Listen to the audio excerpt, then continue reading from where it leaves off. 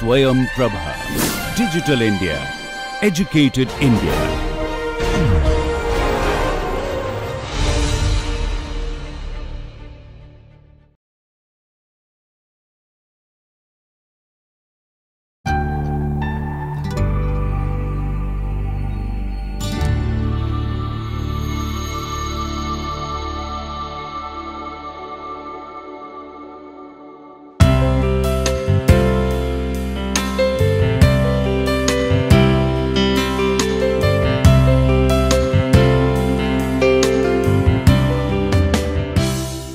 Hello everyone, welcome back to online NPTEL course on structure, form and architecture, the synergy. Today we are at lecture number 17 and it is all about the compressive structures. Before starting this lecture, if we just recall our previous discussions, that we have discussed about different structural arrangements and as well as different materials, and then also we discussed different kind of force acting on structure. So, based on that, like we can classify a particular structural element into category, but we have to remember one thing, that maybe a structural arrangement will have multiple such force resisting power, means the structure may also take compression as well as tension, but looking at the predominance, the most of the elements of that arrangement is taking which kind of force and resisting against which kind of applied load is basically the basis of making this classification. So, today in this lecture we will be knowing about the structure where the maximum component or the major component of that arrangement will deal with the compression force, and that is why we call it compressive structures. So, let us start that. So, at the beginning that I would like to show you this photograph that also we discussed when we discussed about the evolution of the structural system from prehistoric age to the modern age and the that present day. And this is the example of the Stonehenge, where it is basically a megalithic structures where they used this particular stone slab upstanding and they support this particular stone on top of it. So, looking at this the behavior of this vertical stone, basically all the dead load of all the load of this particular stone being transferred through this stone slab and it is transferring to the ground. So, in this case, this kind of arrangement where this external force is trying to compress any object, we know that this behavior is called compression, and the stress developed here is again the compressive stress. So, we can say that these elements like this particular wall, you may say, or maybe the extended column, we can also say depending on the position, they are basically the compressive structures.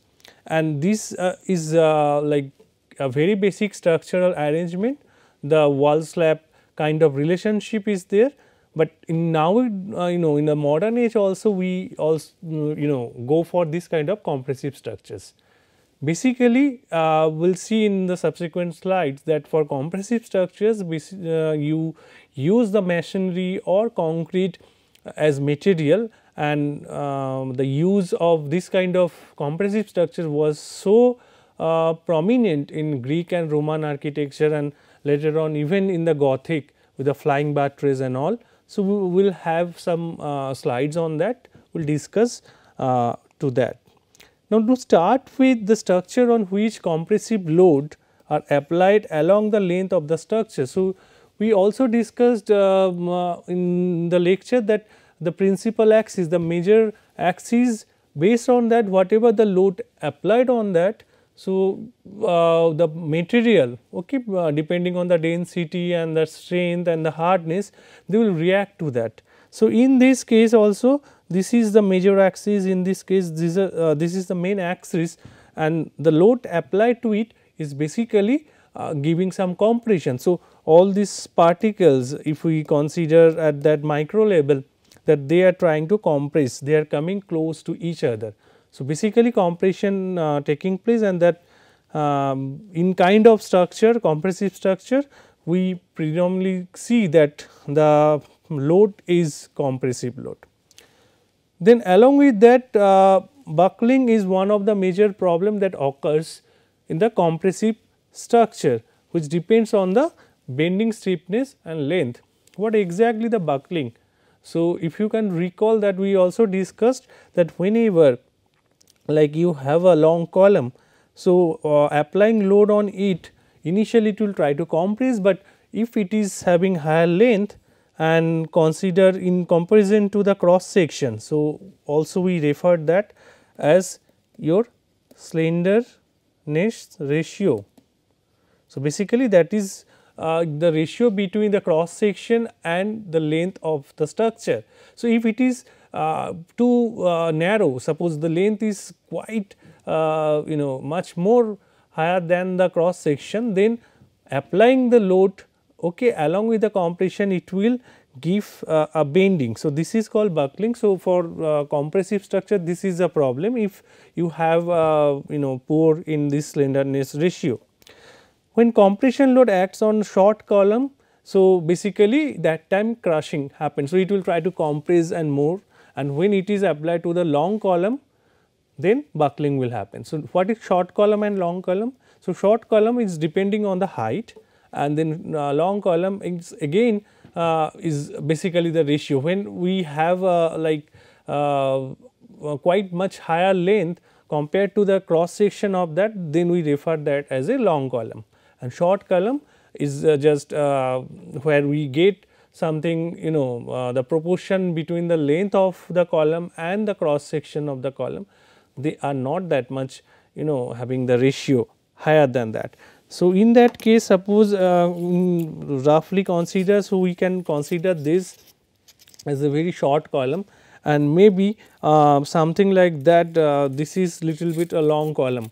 So, you can see that though the cross section of these two thermocol that I have is same, but the length that differs. Now, the action of crushing, when we apply load on top of it, it will try to compress, and then this is basically result in for the higher load, it will go for the crushing. So, whenever we do the test with the concrete block, the compressive stress, so we will develop we will see those kind of development of cracks and it crashed. But when we apply for a long column, where again I am repeating that when the length is quite higher, like proportionally higher than the cross section of that. So, then applying load, you can if you see carefully that when I apply load on it, so it will try to bend. So, first it compress, then it will try to bend. So, this particular property is called the buckling. So, if our material is not having good stiffness and all, so buckling failure will be the problem. So, we have to take care of that. Now, we all know, so just to have a recap, what is compression? Compression is the ability of a material to prevent structure against pushing load. So, whenever we push the load, both the cases, one is from the upright direction, and we can also put from this horizontal direction. So, these are the compression. So, then based on this initial discussion, what we found? So, whenever we have say short column, so then if you apply load, it will get shortened, and then finally it will crush. So, crushing is your phenomena, but when you have something like this, where maybe you have very thin cross section, and then this is something like a very long column. So, when you apply load on that, it will try to bend. So, buckling will happen. So, depending on that position and that particular principle, so we have to select our structure accordingly, so that it will sustain again the applied load. Now, to discuss more on that, the simple compression occurs when the particles of material pushed against each other, that we say that they are trying to come close to each other. A supporting column is one of the example, which is basically under the compression compressive shortening is proportional to the load per unit area. So, and that is why now buckling will happen when you have like very small area. So, then stress will be even more. So, we know that it is A by A. So, definitely cross section will play a role. So, compressive shortening takes place along the longitudinal axis, yeah, definitely, like when it applied. So, most commonly it is to be done through the center of this particular member. Now, here we have to give images. So, it is basically showing what we said, that in a compressive stress, that how cracks develop. So, after compression it will go to the ultimate stress that it can hold, and then after that it will break. But other case, if you see, this is a kind of example of a long column where you have like quite more length compared to the cross section, and then on applying load. So, it will have a buckling. So, in this it is your buckling, here it is crushing. Now, move forward to the material that being used for that. One is the masonry. So, masonry here, this is a representative picture where brick being laid on the cements and mortar, but like we also discussed previously that masonry can also be done with the block, stone block. The mortar can be lime surki mortar, or nowadays after invention of cement it is cements and mortar. Concrete without reinforcement, here it is basically I am talking about the plain concrete. So, plain concrete is having good compressive strength. So, if you use a concrete block, so it can really give you enough strength, the compressive strength. But sometimes for like some high rise structure where the span is more or the height is more, then probably simple concrete will not really take that, because then as we discussed that because of the centralness ratio, because of the height of the structure, so buckling will occur. So, then in order to prevent that bending, okay, we also need some support to control, to resist against the tension developed during this bending. For that, this concrete is not good, and that is why we add steel to it as reinforcement, which is good, steel as a material which is good for taking tensile load, and then the combination of both can really do some good support that we that can give us good support to make more number of story building and make our structure more shape. So, that is why the masonry and concrete, they very good are in compression, but poor in tension. So, use of steel is for that reason, to make a balance between carrying compression which will be taken care of by concrete itself, and then the tension will be taken care of the steel member. Now, if you see the application of that, then as I mentioned in the beginning of this lecture, that in Greek and Roman temples and assembly halls, so use of these compressive structures are very predominant. Nowadays also you can see those few of those historic buildings, still they are of that standing, and you can actually refer to them. Then after that also in the Romanesque and the Gothic architecture, where normally for the church and cathedral they used this as a buttress and all. So, these are very predominant. Later on, like it is shifting towards the steel or the reinforced concrete structure. So, not purely the compression is basically then taking care of the other force as well. Now, if you broadly classify like compressive structure, so like we can have wall, arch, flying buttress, barrel vault and dome. But again I am telling you, like looking at the major elements of that system which is acting in the compression load or which is resisting that compressive force, based on that this classification has been done. But at the same time, if you take example of the dome, so dome also it is not really that everywhere will get this compression. Mainly when we discussed about the dome, we will find that this compression is basically tracking for this meridian, and when we are taking care of these hoops, so tension and compression both will develop. We will come to that only when we have this kind of system in detail. So, come to the wall, like wall may be used as a building envelope, or it may be a load bearing wall, or maybe a boundary wall, but basic principle is that like the load is transferred vertically through the axis, and this particular portion is in compression. So, in this case there is no such tension. So, majorly it is in compression. So, it is one example of the compressive structure. Here also if you make load bearing structure, the load of this slab is transferred to the wall to the foundation. So, this is another example that already we discussed earlier. Again we are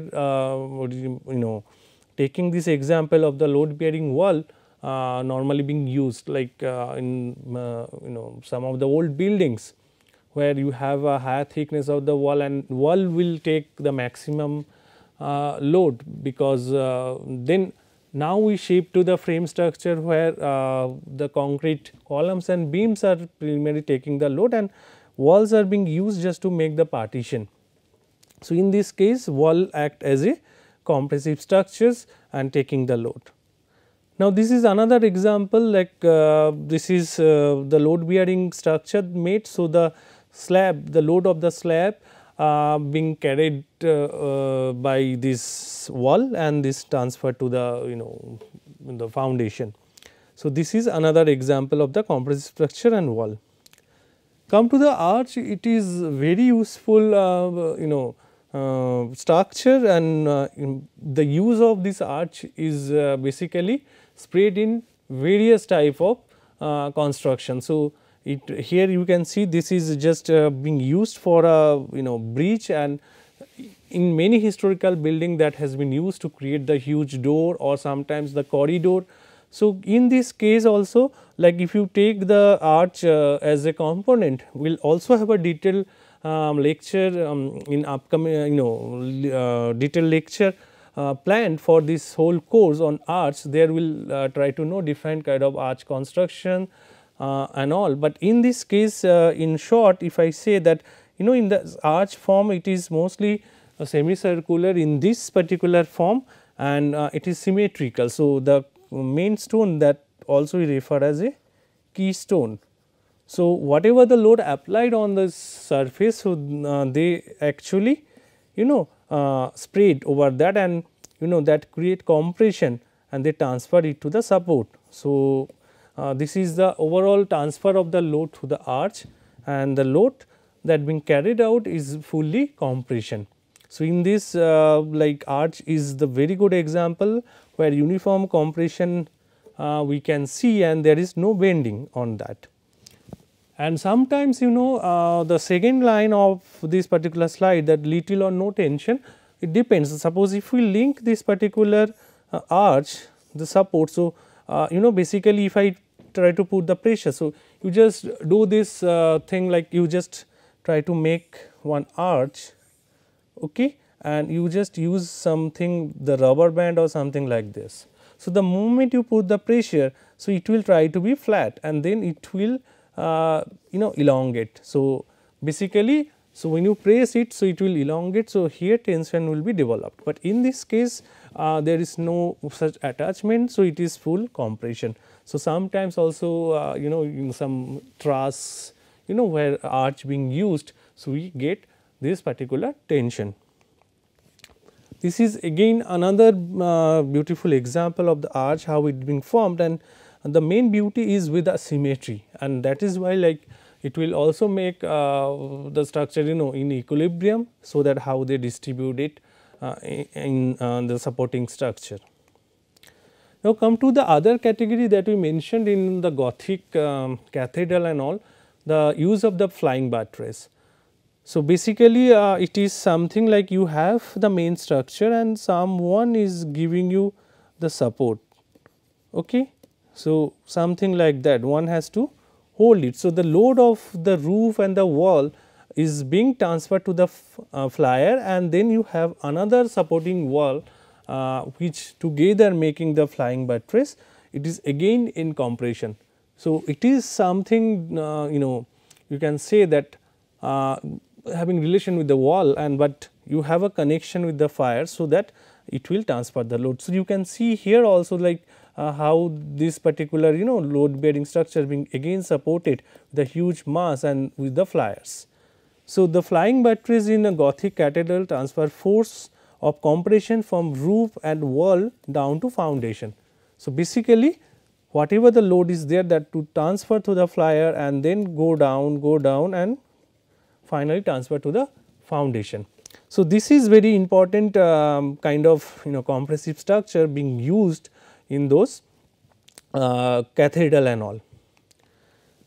Now, in this case, this is another example, like earlier it was just a symbolic one. Now, you can see that in this cathedral how it is being made. So, this is the main structure, and then now you have this flyer, and then down to that this is connected with your buttress. Okay, so, how it is being supporting this building. So, this is again very useful compressive structure being used, and if you just consider like the building materials. So, basically either stone block or the bricks they being used, and masonry was the technique. So, they put the bricks one by one in the mortar bed, and then they create this kind of structure. Now, next to that is another kind of compressive structure is your barrel vault.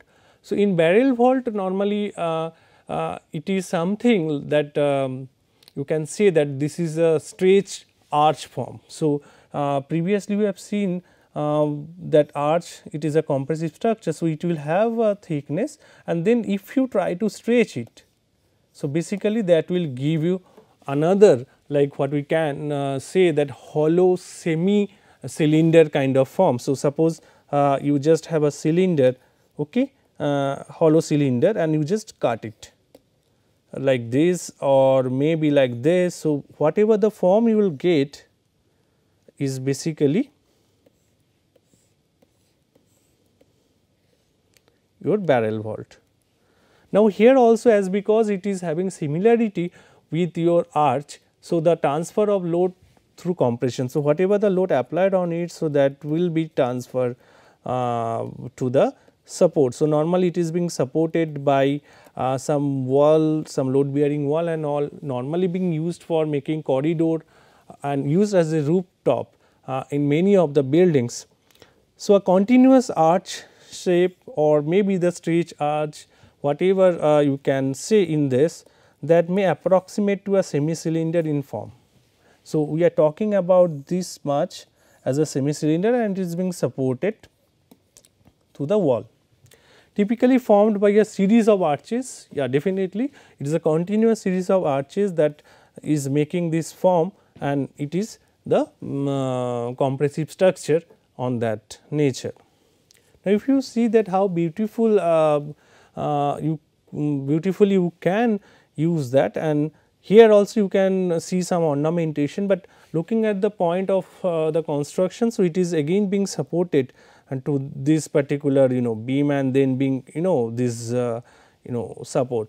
So, now the advantage of creating this, yes, you can create some span, and definitely this is one of the vaults type that we discussed, barrel vault, but there are other kind of vault where you can use to multiple such barrel vaults to form a different kind of vaults. We will also have a discussion on the vault section. One particular lecture will be on that aspect. So, then we will see that how different kind of vaults acting together, but considering the compressive full like maximum of the structural component which are dealing with the compressive force. So, barrel vault is one of them, which is extended arch form, and then that transfer the load to the support in where there is no tension, or maybe very minor tension somewhere where it is being attached or closed. Now, that was one example with many structural ornamentation, but if you see this is another example of that vault where it is very nicely been done by the architect, where you can create a very smooth and a very good span management you can do with application of the barrel vault, where you can simply make something like hanger kind of support or something. So, that can give you this advantage of putting this. So, the compression is the main force which are taking care of.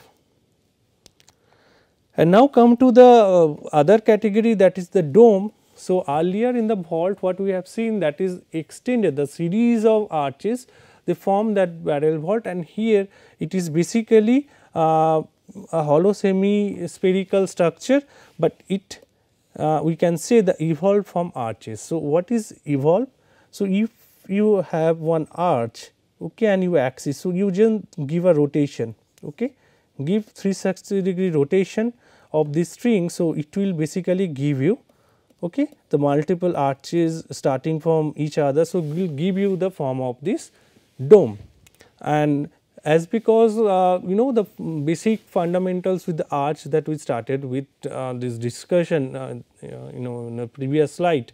So, there the main the load is of compression type. So, here also it is the same, but in this case what as I tried to mention, that when you have this dome. So, whenever you take this meridional stress. So, in this case it is in compression. So, they are trying to get very close to each other. So, in this case if you see that this is compression, but at the bottom they will try to go out from each other. So, in their hoops the tensile force being developed.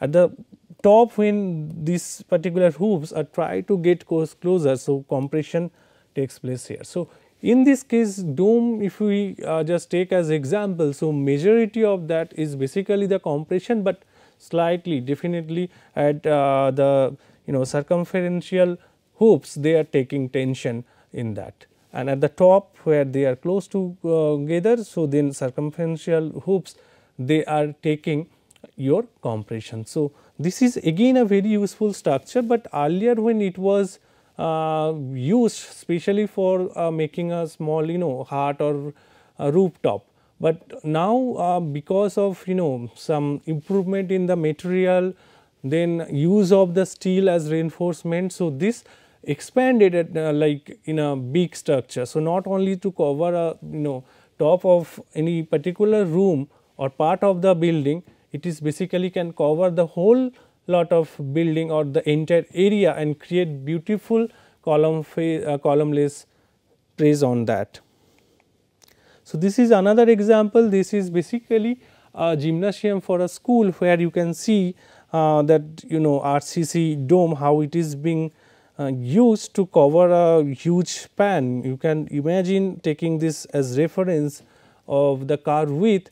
This is a huge span being used, and it is not the case like being used in the present day, but also we have seen this kind of use of dome in the history. So, this is basically the example, and this is very rare view. Normally I have referred this building specially, but not this view most frequently. So, this is basically the Pantheon from Rome. So, in that if you see that from outside, so again it is giving this particular form of the dome, which is being constructed taking some good framework, and the concrete was used to make this dome. So, this is again another good example of the compressive structure. So, here it was used in the Roman architecture, and the earlier example that I have shown you. So, this is in the modern age. Definitely the earlier one only with the compression or compressive material with the concrete only, but here the steel use of steel and the reinforcement made it successfully implemented for the purpose.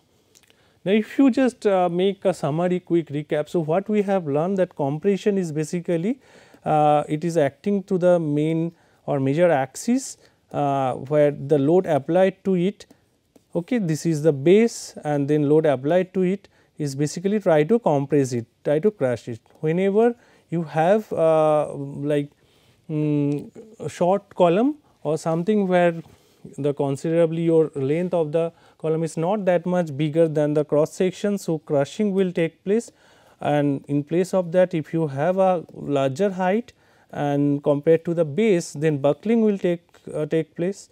And then based on that also we discussed about the different types of compressive structures. So, we started with wall, then the arch, then the stretched arch as vault, especially the barrel vault. And then we also discussed about the flying buttress being used in those Gothic cathedrals, churches. So, basically these are the type where again I am saying ki the load they are taking, the major component of this kind of structural system are taking compressive load, that is why they are categorized in this compressive structure group. And last but not the least that we discussed about the dome, and depending on the material and the technology we can also vary the span of the dome, where mostly it is taking the compression, but definitely at the circumferential hoops they are taking tension as well. So, here we conclude this particular lecture, and these are the starting materials that you can go through, and also you can go through those website links that I have given in respective pictures. So, study more about that and can give me some feedback on it. So, next we will be discussing about the tensile structure where again like similar to the compressive structure. So, here also the structure will discuss, mostly they will be taking tension, either they will take like a little bit compression or no compression. So, we will be discussing that in the next lecture, and thank you all for taking part in this particular course.